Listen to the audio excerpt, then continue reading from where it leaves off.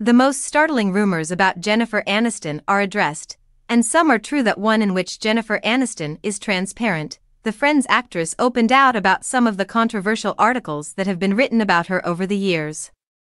The 55-year-old Aniston tackled the claims head-on, releasing a tabloid magazine cover that purported to show her and President Barack Obama in a covert relationship.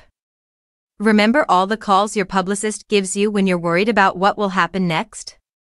Or the emails claiming that some corny tabloid would fabricate a story, and then it would be over, she said on Jimmy Kimmel Live on October 2nd, adding, "I wasn't upset about it." Aniston dispelled the rumor for complete openness by saying, "I know Michelle Obama more than him."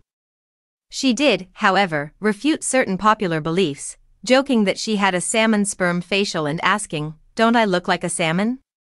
I mean, don't I have gorgeous salmon skin?" That was not, however, the most outrageous rumor that Aniston refuted. She also acknowledged carrying jars of olives and a Ziploc bag with the ashes of her deceased therapist when she traveled overseas.